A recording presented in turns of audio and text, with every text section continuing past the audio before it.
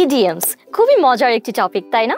ইংলিশে আমরা কনভারসেশন করার সময় আমরা যদি idioms ইউজ করি তাহলে কিন্তু আমাদের কনভারসেশনটা আরো অনেক বেশি সুন্দর শোনায় so yes let's learn 3 easy idioms the first one keep in touch what does it mean keep in touch মানে হচ্ছে কারোর সাথে কন্টাক্টে থাকা কিংবা কারোর সাথে যোগাযোগ রাখা next one break a leg what does it mean break a leg মানে কি কারো পা ভেঙে ফেলা একদমই না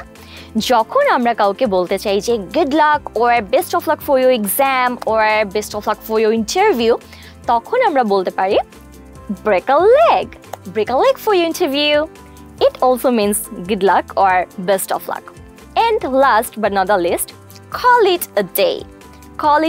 এটার মানে কি call it a day it means যখন আমরা কোনো একদিন ছুটি কাটাতে চাই কিংবা সপ্তাহে আমাদের একদিন বন্ধ থাকে সেটাকে আমরা বলতে পারি call it a day easy right so yes keep learning bye bye